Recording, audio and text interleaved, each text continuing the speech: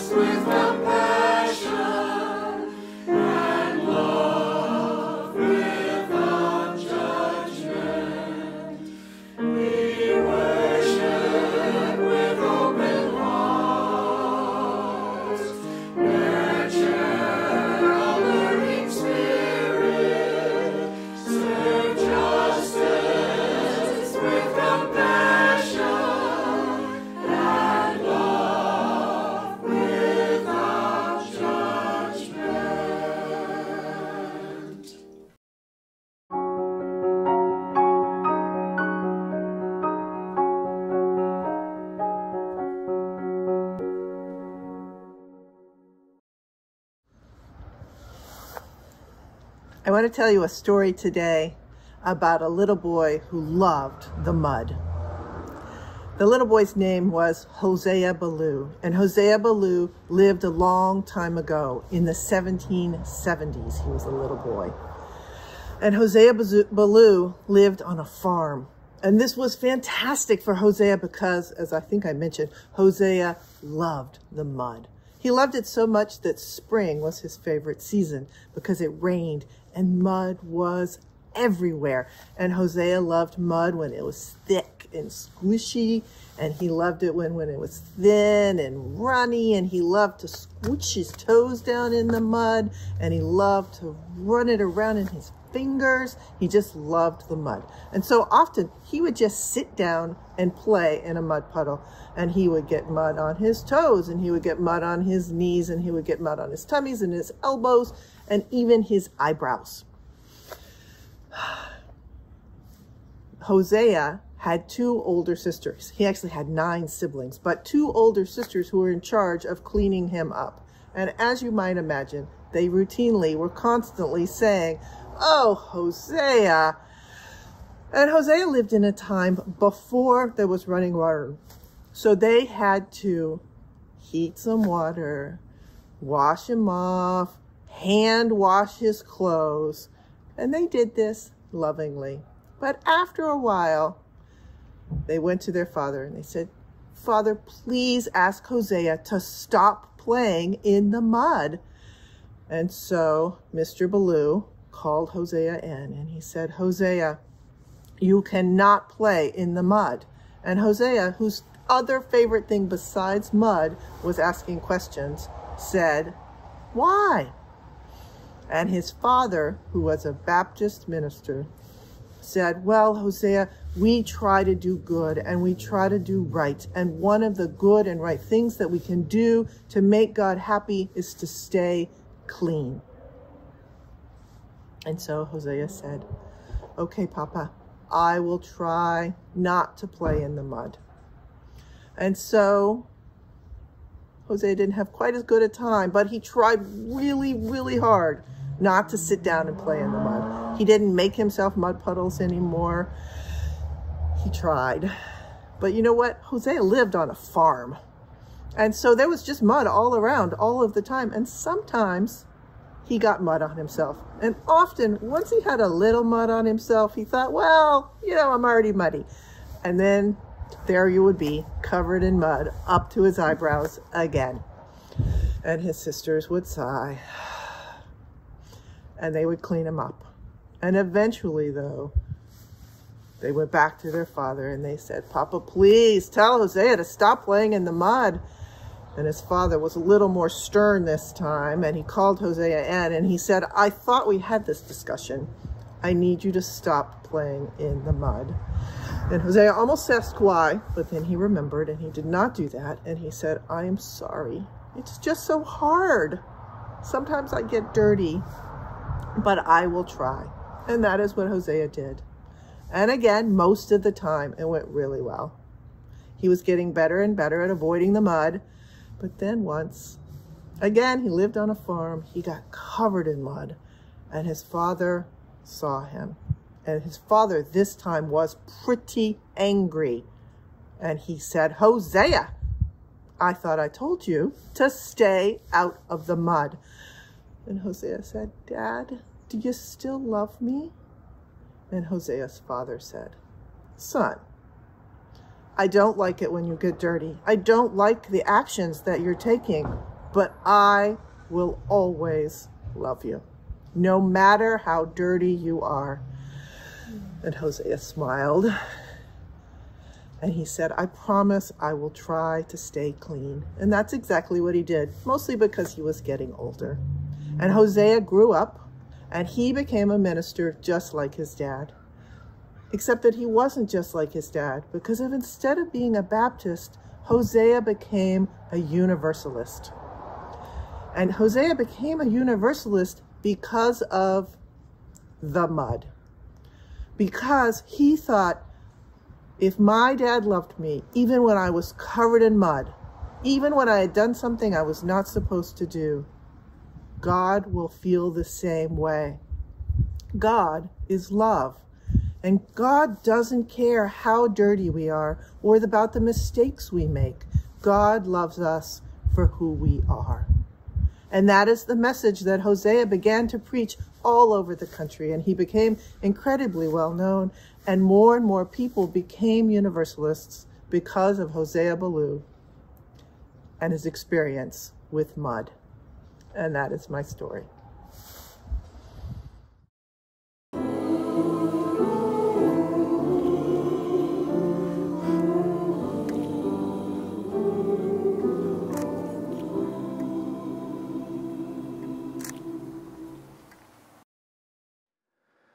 I want to invite us into a time of prayer together. Well, let's start with taking a deep breath. Let's breathe in and out. Center ourselves in this moment with these words by Susan Milner. Eternal God, Mother and Father, Spirit of life, we gather grateful for the companionship of hearts and minds seeking to speak the truth in love. We gather grateful for our heritage, for the women and men before us whose prophetic words and deeds make possible our dreams and our insight.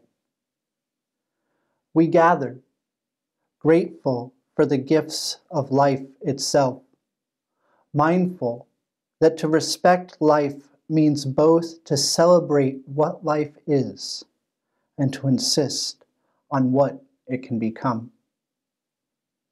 May we always rejoice in life and work to cultivate a sense of giftedness. But may we also heed the call to transformation and growth. May we find in ourselves the strength to face our adversaries, the integrity to name them, and the vision to overcome them. May we honor in pride the heroines and heroes of our past, but may we also keep company with the fallen, the broken, and the oppressed. For in the dazzling of noonday's heat, and in the star-studded shimmering of night's rich blackness, we are they. Amen.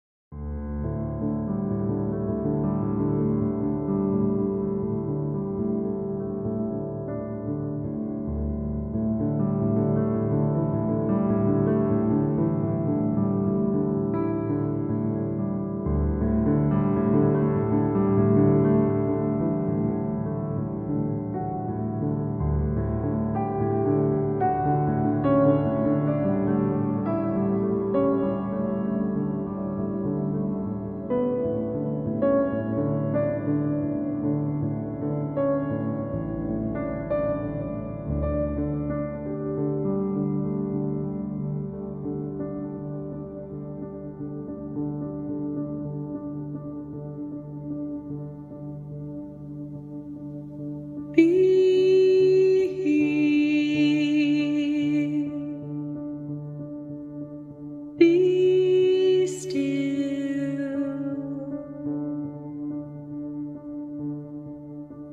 Breathe in awareness.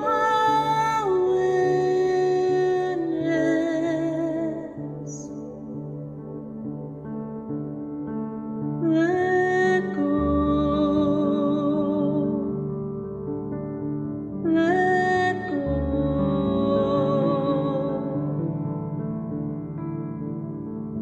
Judgment and what is.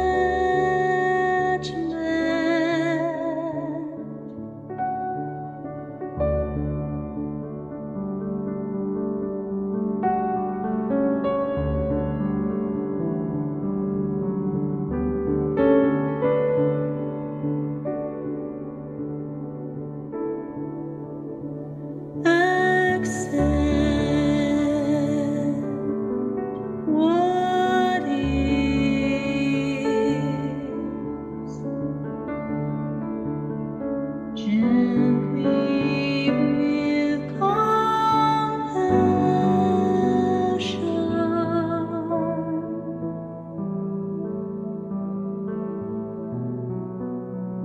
You are where you should be.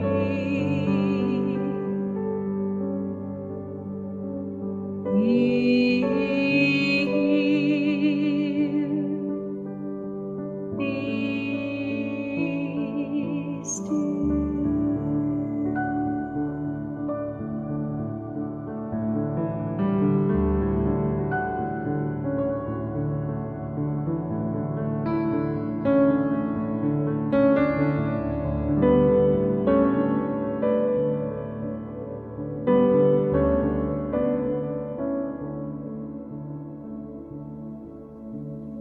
You are where you should be.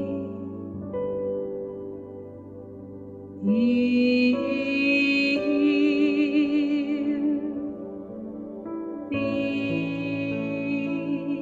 still.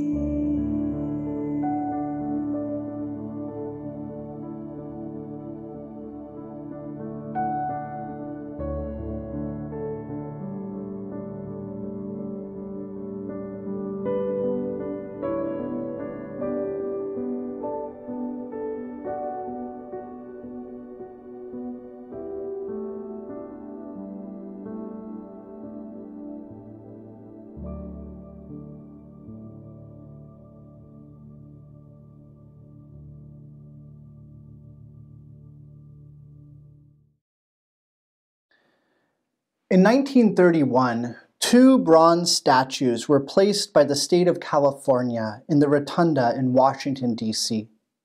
These statues were placed as part of the emerging tradition that allows each state 2 such statues in the Rotunda to represent important figures from the representative states. One of these statues placed by the state of California was the likeness of a man named Junipero Serra. Father Serra was a Roman Catholic priest and Franciscan friar who is credited with founding the mission system in California, a system that used coerced conversion to decimate the culture of indigenous people in the region. The legacy of Sarah is not a pretty one. And thinking of how this legacy is celebrated with this statue, it does make you pause and wonder, what cruel acts must have been perpetrated by the other person placed in the rotunda by Californians? So the second statue that was placed in the Capitol Rotunda bears the likeness of a short young man. He was about 5'1", by the name of Thomas Starr King. But who was Thomas Starr King? And why is his life and accomplishments worth commemorating in our nation's capital? Thomas was the eldest of 6 children born to Thomas Farrington King and Susan Starr King on December 17, 1824 in New York City. His father was a Universalist minister who was noted among the clergy for his fervor with which he preached self-renunciation for the sake of Christ. Thomas, or just Starr as he became known, spent much of his early years in a small village in New Hampshire before his family settled in Charleston, Massachusetts. There was no high school in Charleston, so when Starr decided he wanted to go to college, he followed the custom of the time and was tutored for college by the local grammar school principal. His dream of higher education was dashed when, at the age of 15, Starr's father, Thomas Farrington King, died suddenly. This death forced Starr into the role of providing for his family, and over the next several years, he worked as a store clerk, bookkeeper, assistant teacher, and grammar school principal, among many other odd jobs he held. During this time, Starr also started attending the Unitarian Church in Medford and is cited for telling his aunt that he intended to study for the Unitarian ministry. He wrote, "I believe that the Unitarian Party as a whole understands themselves better and are doing nobler work than the Universalists. I am sick of the miserable dogmatism which measures the greatness and worth of every person and sect by the openness and clearness with which they have avowed the final restoration." In short, Starr expressed a desire to be part of a faith movement that saw beyond the dogmatism and nice words and instead engaged with the noble work that is the calling of people of faith. Despite never earning a formal degree, Starr was considered to be highly educated and was mentored by many of the influential thinkers of the day, including both Universalist and Unitarian ministers. Eventually, Starr was granted an honorary master's degree from Harvard, and as a result was permitted to enter the ministry. However, despite being considered one of the brightest ministers in Boston at the time, Starr was also looked down upon by many of those people known as the Boston Brahmins. He was looked down on because of his lack of education. Starr spent most of the time from 1845 to 1860 serving several Unitarian and Universalist congregations around the Boston area. During this time, he met and married Julia Wiggin, and they had 2 children together. While serving as the minister at the Hollis Street Church, conflict broke out among the congregation around their stance on the growing temperance and anti-slavery movements of the day. Despite this division, Starr was able to keep the congregation together. He preached sermons on the theological opposition to enslavement and the virtues of sobriety in a way that was compelling to people and caused people to shift their opinions and join the cause. He also implored many of his colleagues to join these movements, saying, "I would insist as strongly as anyone on the right and duty of ministers to act as reformers, to speak in anti-slavery meetings and temperance and peace meetings, if they have power of popular address. Let them act as reformers in the proper sphere of such social action, and in the pulpit, let them attack the central throne of sin in the private heart." Essentially, Starr called on his ministerial colleagues to use their pulpits and social vocation to influence the conversation around these issues and to help counsel people away from these sins. Eventually, Starr's health began to fail, and he took a leave of absence from the Hollis Street Church and left for San Francisco with his family. He hoped that the change of scenery and warmer climate would cause his health to improve. He also hoped in this isolated location he would not be looked down upon for his lack of formal education. The San Francisco Unitarian Church was founded in 1850 and was just under 10 years old when Starr and his family arrived in the still growing city of San Francisco. In this time, the 10 years that this church has existed, they had managed to build their own building, though they still owed about $20,000 for construction and building costs. However, not long after arriving in San Francisco, Starr was offered the role as minister at the San Francisco Unitarian Church. Within a year of starting, the congregation had somehow managed to miraculously pay off all of this debt, while simultaneously outgrowing the building that they had previously built. And as a result, under Starr's supervision, the church began construction of a Gothic-style building, which was dedicated on January 10th, 1864.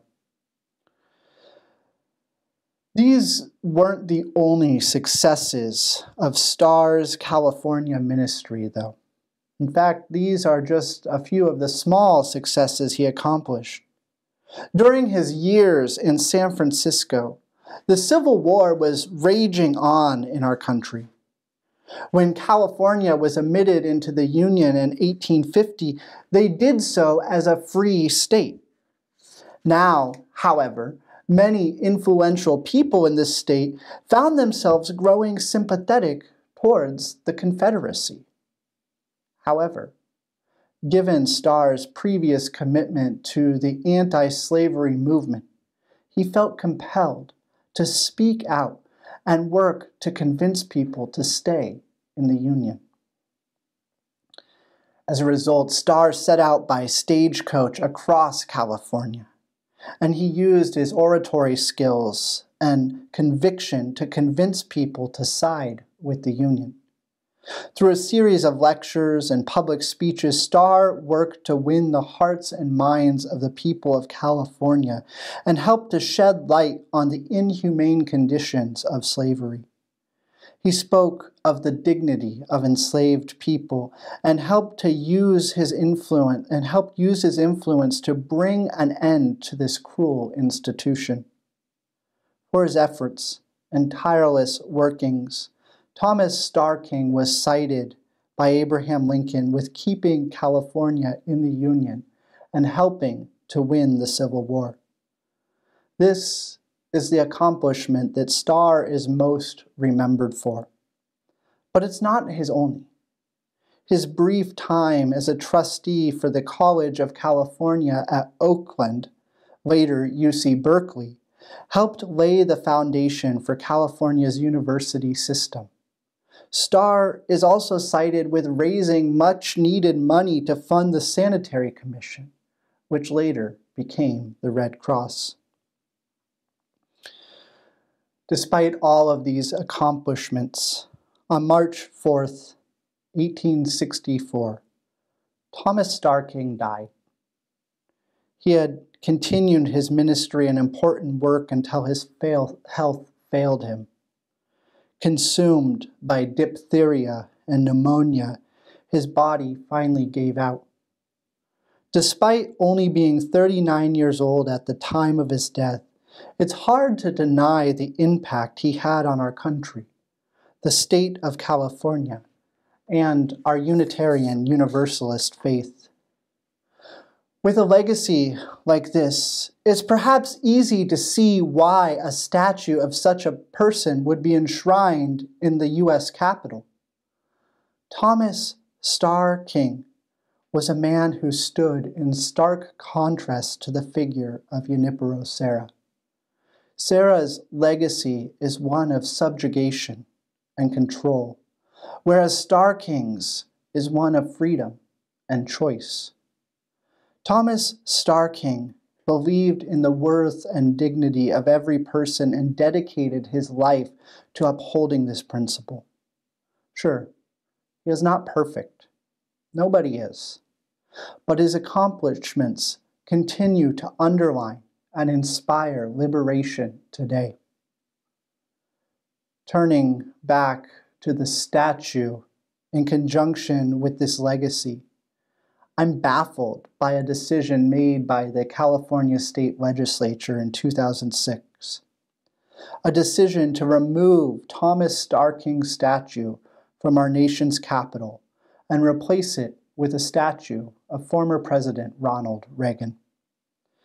Junipero Serra remains, but the statue of Thomas Starr King was moved to the California State Capitol building in Sacramento, where it still remains today. Despite the demotion of this statue from our nation's capital, the legacy of Thomas can still be found in the schools that bear his name.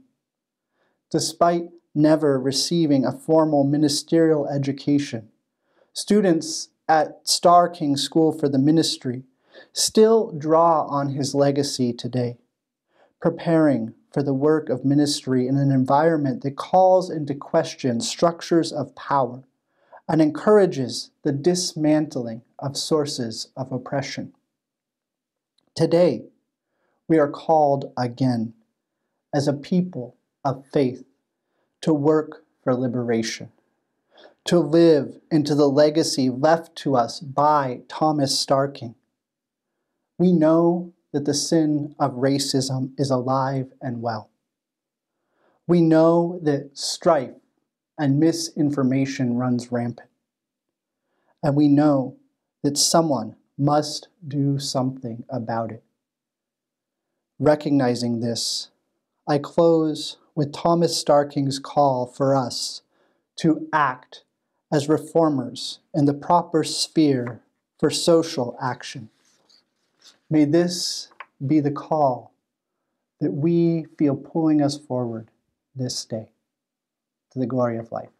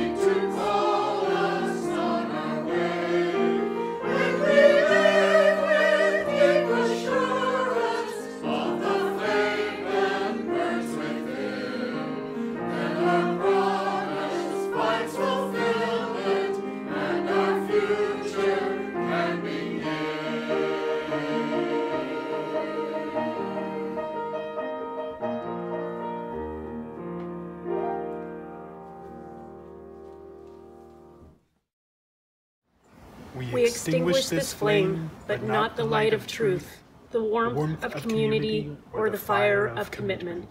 These we carry in our hearts until we are together again.